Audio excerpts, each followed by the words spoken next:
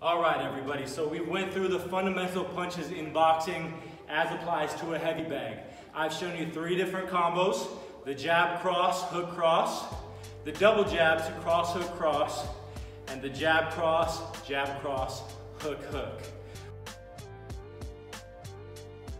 Set your phone or timer for 3-minute rounds, okay? We're gonna do 3 minutes on with 1 minute rest. When you are done, you can choose to repeat or call it a day. This will be a very good workout and give you some good practice at home. A few tips to keep in mind when you are punching a heavy bag such as this one. First of all, as always, we want to maintain high hands. So whenever I'm punching, I'm always bringing my opposite hand back to the chin, preferably even the eye line, okay? But first of all, we need to build some muscle memory. It's very easy for us to drop our hands, especially when we get fatigued. But we want to keep the shoulder locked in, right? Like we're trying to squeeze something underneath our arm. So we keep this hand up. When my left hand jab goes, the right hand comes back. Now when I throw the cross, the left hand comes over, protecting my chin. So we always want to keep these hands high, right? Even when we throw hooks, right? Like I said, tip number 3 is keep that hand high. Like I said, tip number 2 in the hooks, keep that guard hand high. So even when we're throwing hooks, the hands stay high. Now secondly, something unique to a heavy bag, especially a common heavy bag that you'll find at home, meaning it's a little shorter than a Thai style bag. You will notice that these things start to swing a lot, all right? So let me throw a couple combos, show you.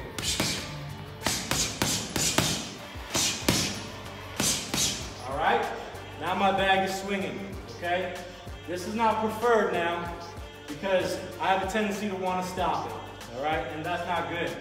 What this is telling me is that I'm pushing my punches, okay? So if when I punch, I'm right here. When my jab lands, I still have a lot of room left in my punch, okay? This is called pushing a punch.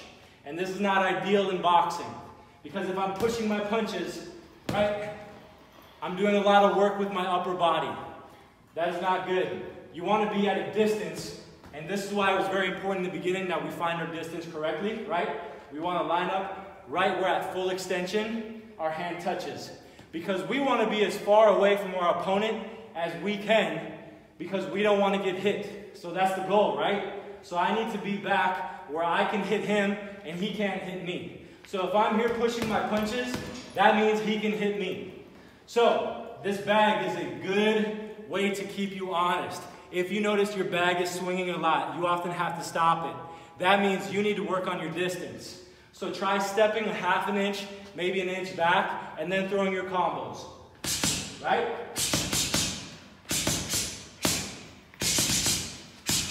All right, so if we're throwing at good extension, you will have very minimal movement in this bag.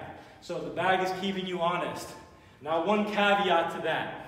When we're really throwing those power hooks, right, our bag's gonna swing a little. Now we can use this to our advantage because as the bag swings, right, it swings back, I wanna lay into it. So swing, lay into it, okay? That'll help power through your hooks, but do keep in mind that that's gonna put more strain on your shoulders. So if you're just starting, I would recommend throwing a hook, stop, wait for it to swing back, and then hit it on the swing back, right? See? Follow the bag. All right? It's gonna swing more, but it takes some tension out of our elbows, okay? Now, if you're a power puncher or you're intermediate or advanced, we wanna wait for that swing and try to stop the bag.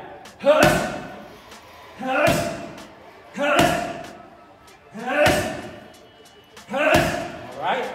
So that is how we keep the bag from swinging. So distance, hands high, and those are some great practical tips and combos for anyone at home right now who has a bag tied up out back and a pair of boxing gloves. For more information and tutorials, feel free to check me out on Instagram, Garrett_Jax with 2 X's. And be sure to check us out here at Rockbox Fitness San Diego. If you have any questions or comments, feel free to leave those below. Thank you very much, and we'll catch you next time.